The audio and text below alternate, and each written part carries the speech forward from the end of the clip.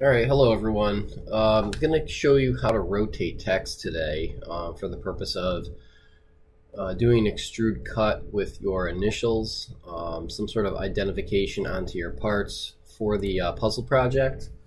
And yesterday in class we kind of went over briefly how to add text, and this is more along the lines of a horizontal type of alignment. And the question came up was how to rotate the actual text. And unlike SolidWorks, it's a little bit more deeper in terms of how to do it. It's not as obvious, and so I want to make this video here to kind of help you rotate the text. So as you can see, I have my last name here, and that was done in class, and that was pretty self-explanatory. I'll go over that in just a minute. Then, like, how did I create the angled text here? So I'm going to obviously do this organically. Again, I'm not just going to kind of open up the sketches that already exist. Once again, though, this is for the puzzle project, and so what I'm looking for you to do is to add some sort of symbols that face other surfaces to help give the person who builds the puzzle a clue as to how to assemble it, in addition to adding your specific identifiers such as your initials or last name or first name on all of the pieces, because we're going to be 3D printing these and they're all going to basically look the same when I print them in batches. So this will help, and because we're using the photopolymer printer, the quality will present itself, and these the text details will resolve and it'll look perfectly clear. So we should take advantage of the fact that we have this type of printer, and this will give us an added benefit versus if we were using maybe our FDM MakerBot or any of the Prusa printers. They don't have the resolution that this photopolymer printer has. So anyway, I digress. So as you can see, I have test and I have the word truss on one of these pieces. I'm going to add another name. Let's go to the L part here. Okay. And the way I have it oriented here is with this surface facing up, that short end of the L facing backwards. So if I go over to here, it's kind of the orientation that you can see. Okay, it's very similar to the way that it is assembled, the way that it's lying down. So here's our front, here's our right, and here's our top. So the first thing you want to do is obviously create a sketch on the surface that you are going to write on. So we're going to click sketch, and if I wanted to write on this surface or this surface, I would select it. I want to select the top for my specific scenario. As you can see, sketch plane 2 is now present. We are creating geometry on this planar surface.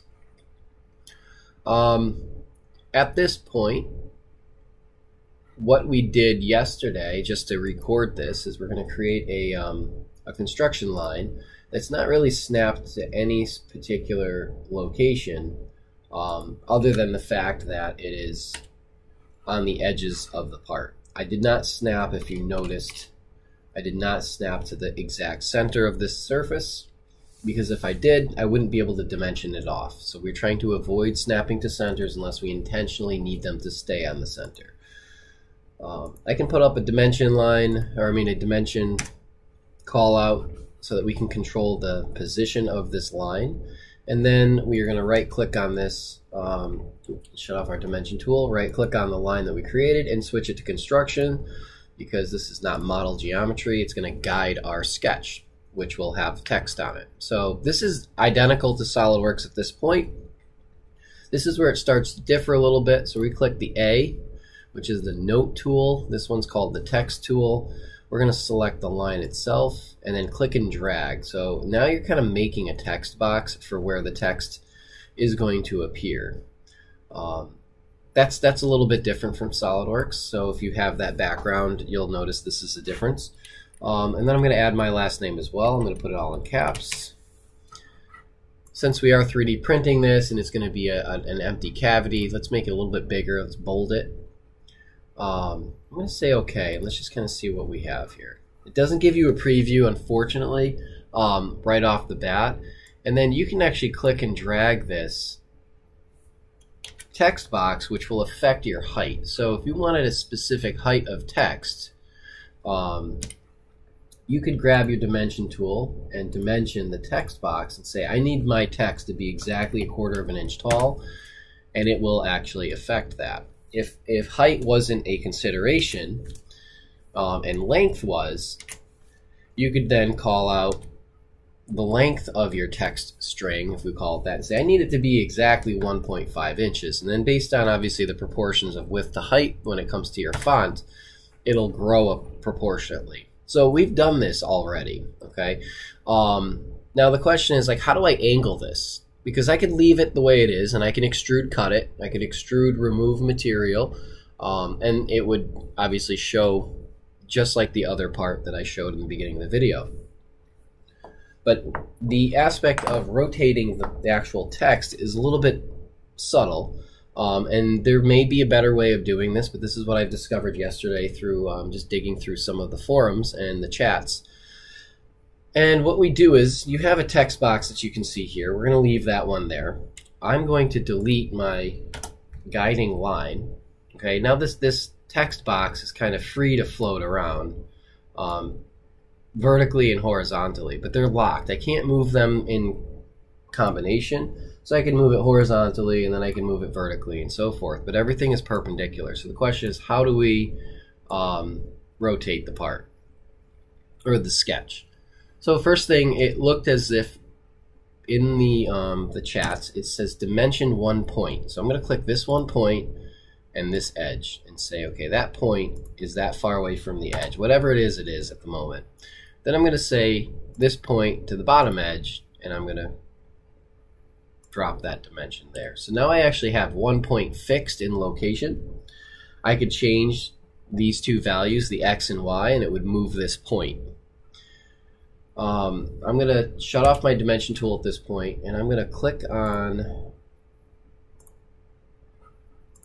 the actual sketch itself, and I'm looking for a specific symbol. If you can see this horizontal arrangement, right, the relationship currently that it's kind of constrained to is it's horizontal. So when you put your mouse over onto something and then click it, pay attention to symbols. There it is again, and if you right click on it, you could delete the entity. Okay, so we don't want to delete it, but we want to single click it. It should turn orange or yellow, as you can see here. I'm going to press delete on the keyboard. I just deleted that relationship for it being horizontal. I'm going to click on it again, and I'm just going to see if there's any additional relationship boxes that pop up, and I don't see any. So now, because 1 point is fixed and I deleted my relationship, I should be able to kind of click and drag and rotate it around this point. So that's one of the ways that you can do this. Now, if you needed it to be at a specific angle, let's go one step further. I don't know if this works. I haven't tested this out. I'm going to draw a horizontal line. As you can see, there's the horizontal relationship. And then I'm going to switch to construction just like I did before. And then, so the horizontal line doesn't move in any particular point, I'm just going to leave that number here. I guess I didn't need that, so let's just get rid of it. And now I'm going to pull up an angle. So I'm going to use the dimension tool, and I'm going to click the line of my text, and then I'm going to click this construction line, and now I have an angle. And if I need it exactly at 45 degrees, I could specify, and there I have it. So I assumed that this would work. I wasn't entirely sure. Obviously 45 degrees wasn't necessary, and I obviously could change this to any degree I want. Let's say 15 degrees, so it's on the part itself. For this specific project, I think this is a little overkill to specify the angle of which your text is rotated. However, if you want them to look consistent, you have a constant number, and you could say I need my text at an angle of 15 degrees on every single part. This is how you would do it. Another thing is I could change this, 0.25. I could move it up, right? Let's go to 1/8 of an inch, 0.125. I can move it down. I can move this to 1/2 an inch off the edge of the part. 1/4 of an inch off the edge of the part. As you can see, we can move these dimensions. So there you have it. There's your rotate text. There's your control in terms of controlling how tall your text could be, how wide your text could be, and where to move your text on an XY with relation to one point. Deleting these horizontal relations if you don't want them. So if I click on this, you can see there's a horizontal relation. I want that there. But if I click on this line, I don't see any relation, right? There's no little square with a symbol that shows that it's horizontal. So that was the key of deleting a relation, all right? So when I click this, I then could press delete on the keyboard, it would go away, and then this would no longer be locked into a horizontal position. Of course, right now I want all of what I have. I'm going to say OK. My sketch is drawn. Only thing that's not construction lines would obviously be the letters. I'm going to select Sketch 2. I'm going to click Extrude. I'm going to select Remove, and we're going to do a 32nd of an inch, 1/32, so we don't need to type the decimal in. This is rounded up, goes beyond that in terms of the actual decimal. We're going to select Remove, and then we're going to say OK. So at this point, this part has already been updated. So if I go over to the assembly, you can see that my pieces here have them. As you can see, I have 2 duplicate pieces. This isn't exactly the way I want my puzzle assembled. As you can see here, I have a cubic void, and I don't really want to make a tiny little cube that fits in here. I mean, I could. It's probably easily lost if we put it in a bag and give it to somebody, so it's probably not the best way to assemble this puzzle, but I kind of use this assembly environment as an example of how to do stuff throughout the this project. And so at this point, the reason why I'm recording this video was for the fact I wanted to show you how to create angled text, and the angled text obviously should lend itself to giving you some creative control. Now once again, a surface facing a surface, once you have your puzzle solved, once you know that you have the cube the way that you would like it, I want you to consider what's considered front, right, and top of the assembled puzzle itself, but more or less, what is the front, top, and side of your parts here, right? So if that's the front, we know that that's the front. If I need to put a symbol on this part, let's say a triangle or a square or a plus sign or some custom shape, and then extrude it like I did with my letters, that would lend itself to facing a specific direction here. It would actually face up the way it was oriented here. This would face out. So looking at your pieces, you want to consider what pieces touch what other pieces, and then you could maybe put a circle on all the surfaces that need to touch each other, right? Circle facing circle, triangle facing triangle, square facing square. And these would be little subtle symbols that would lend itself to a solution if the person playing your puzzle or solving your puzzle were to look at the pieces and analyze them. So there would be clues to how to solve the puzzle rather than just geometric relations of fitting things together to make the cube. So I'd like you to do that as well. I think it's a little bit of an addition to this project that I've done in the past.